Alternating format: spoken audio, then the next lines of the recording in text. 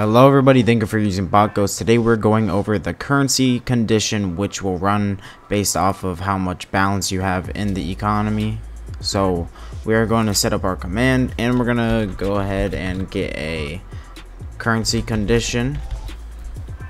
So we scroll down all the way down and get the currency condition and we connect it to our command. Now let's make this so if the user has, for example, 150, less than 150, but we want it to be more than 150. So if it is greater, if their balance is greater than or equal to 150, it will run based off of this command. And if it is equal to 1500, it will run it off of this command. So now we can go ahead and get our plain text replies and connect it to here. You have 150 and duplicate this, connect it to here. Actually, you have 150 or more, and connect it to here and say you have 1500. And for the else statement, we can just put